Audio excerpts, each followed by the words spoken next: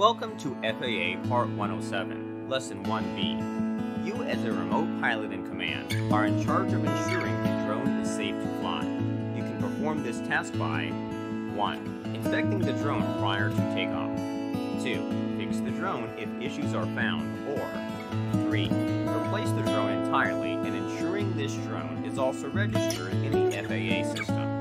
Now you ask, what if the drone is in an accident and let's say hit a car, or worse, a person? If the accident were to cause an injury and the total damages are estimated to be over $500, then you must report the accident to the FAA within 10 days, especially if the accident causes serious injury. Section 2. How to avoid an accident. In order to avoid an accident, you want to maintain visual line of sight.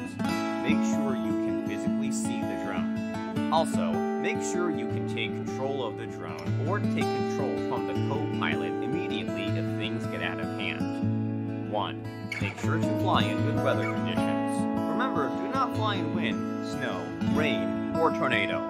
Tornado? Just kidding.